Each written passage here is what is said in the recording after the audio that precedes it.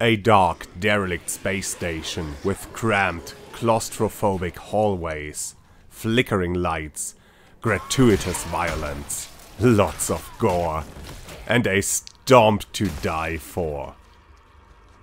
The Callisto Protocol took everything that made Dead Space great and turned it up to 11. Instead of an engineer, you're now a pilot who got wrongfully imprisoned shortly before a weird monster mutation outbreak caused everyone within the prison to violently riot, destroying everything and brutally kill each other. Well, and now you have to escape this nightmare.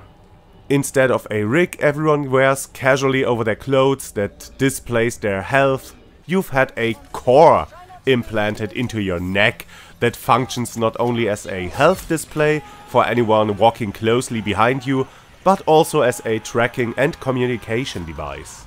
They could have gone a bit further with this and had it be the method to diegetically present you with hints and button prompts and the like, kinda like they did in Dead Space, where everything you as a player were presented with did actually exist within the game world as well. But well, this game gives you on-screen prompts even before you have any kind of display or projector or implant to explain their existence. Often the game just outright pauses and pulls up a tutorial screen.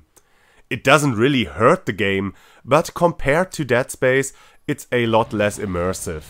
So now you have to escape this monster-infested prison, conserve health and ammunition, and uncover a dark conspiracy through not only playing the story, but also finding a bunch of audio logs of the people who formerly lived and worked in this facility. Responded to a crash outside the gatehouse.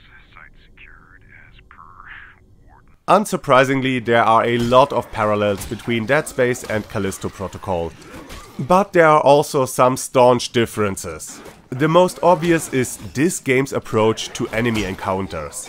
While there are ranged weapons in the game and even a new iteration of Dead Space's kinetic module to grab faraway objects and even enemies and throw them, well, wherever you want, the main focus in this game's enemy encounters is this brutal melee combat that's always right in your face, as you have to get really close to all these monsters to ferociously beat them into submission. The combat is not too hard when it comes to its execution, but really punishing when you mess up. Enemies can take quite a beating and hit hard. Dodging or blocking is just a matter of walking either backwards or to the side when the enemy attacks. No actual timing required, but it's not always easy to anticipate how often an enemy will attack before it briefly pauses, and your own attacks have quite a long wind up and you can't cancel out of the animation. Also, enemies can hit you through your attack animation even if you hit them at the same time. They can't interrupt you, but neither can you interrupt them. And they appear in countless numbers over the course of the game, but healing items are few and far between. In theory at least. There are in fact two different types of healing in this game. Health injectors that you can find and use from your inventory to heal up when you're ready for it. And then there are instant health pickups you mostly find on enemy corpses, that heal a small amount of health immediately and are wasted if picked up while you are at full health. And since there's some RNG involved in discovering these, there's always a bit of a gamble involved. You wanna heal up before the next fight, or try killing the next monster without getting hit, and maybe get some extra health out of it without wasting some precious health injectors. And there's always the danger of getting ambushed by another monster after defeating the first. But in this game, the monsters do have a code of honor, and don't just stab you in the back. No, they actually make you aware of their presence, they give you a leg up, and just gently turn you around before they start fighting you for real. You, on the other hand, are able to stab them in the back, because this game, like pretty much every action game these days, has a simple binary sneaking system. Press a button to crouch down and avoid standing directly in front of enemies, and you're effectively invisible. That is, as long as enemies aren't in approach you no matter what mode. And if you sneak up on an unsuspecting enemy, you can execute them instantly, which, to be fair, is highly appreciated. It's not that this game becomes a hide-and-seek simulator. You now just have sometimes the opportunity to get rid of an enemy more quickly. You once again have to desecrate your enemies' corpses to find health, ammo and valuables that you need to buy and upgrade equipment. And while the stomp feels once again really good and extremely satisfying, it behaves a bit weird at times. Some corpses aren't really stompable. This seems to be the case with bodies used in a cutscene. And a good number of physics objects also don't mind your stomp. They can be pushed around, but they aren't affected in the least by your stomp attack.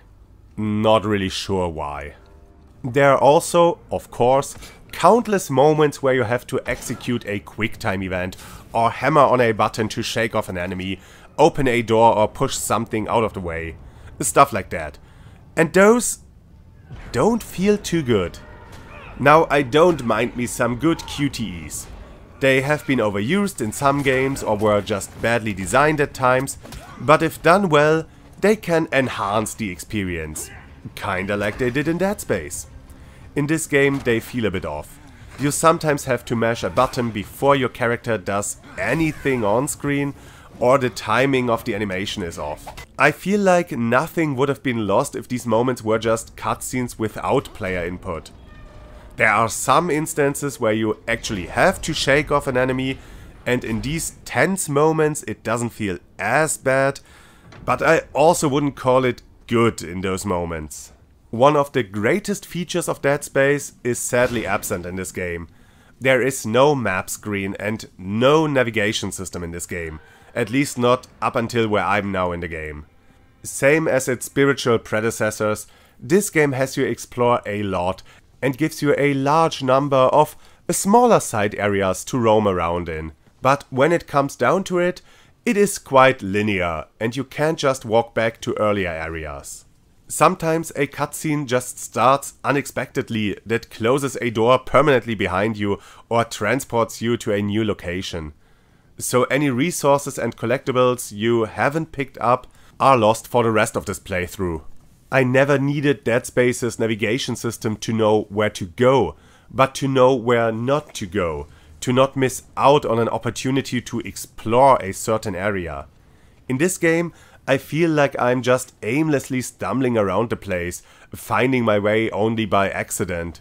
And I often run back and forth an area because I'm never really sure whether I'm heading towards a point of no return or an optional area.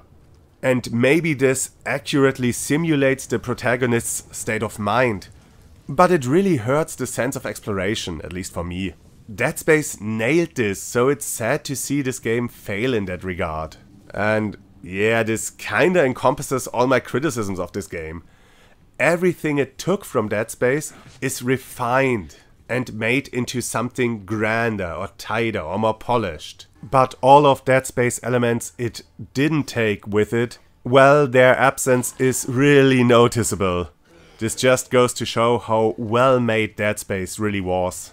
But yeah, as for the things this game does really well, the combat is more visceral, oh the irony, and you can't rely on your guns as much. The cramped environments look stunning and are so incredibly detailed. The sound design is amazing and can be really haunting when the game doesn't try to jump scare you.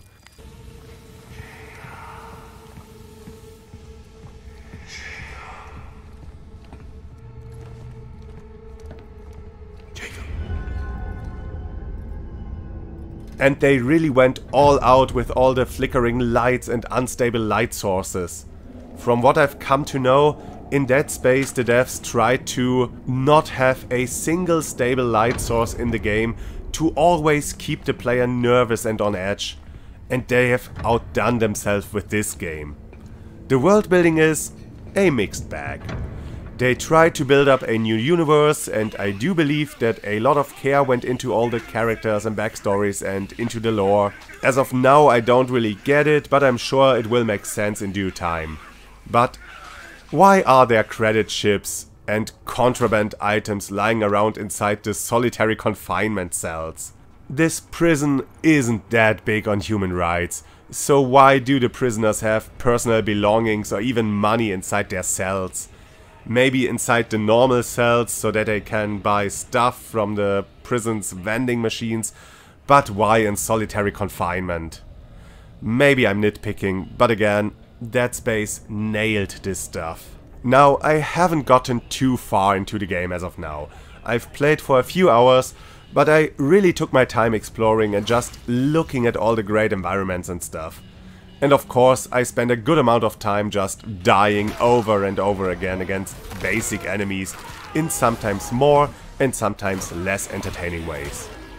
And there are some quite gruesome ways to die in here. And yeah, I have heard of the additional death animations as part of the season pass.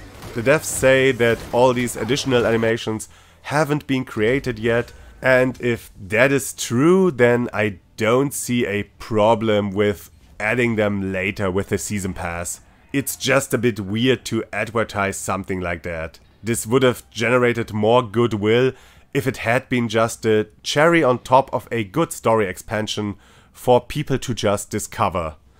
But what do I know? Well, I know that I really like this game. I like its approach to the combat. I really love the atmosphere, the sound, the dark corridors only slightly illuminated by flickering lights. Exploration could be a tiny bit more satisfying, but maybe I just have to play a bit more for it to happen. So far, I think this is a great follow-up to Dead Space, arguably better than Dead Space 3. And if you enjoyed Viscera's horror trilogy, then I'm sure you'll get a kick out of this one. As long as you don't expect subtle horror, you're good, because even though the game has more subtle moments, most of the time it's pretty in your face with the horror and the violence and the gore and all that good stuff. So yeah, it's great. Go play it.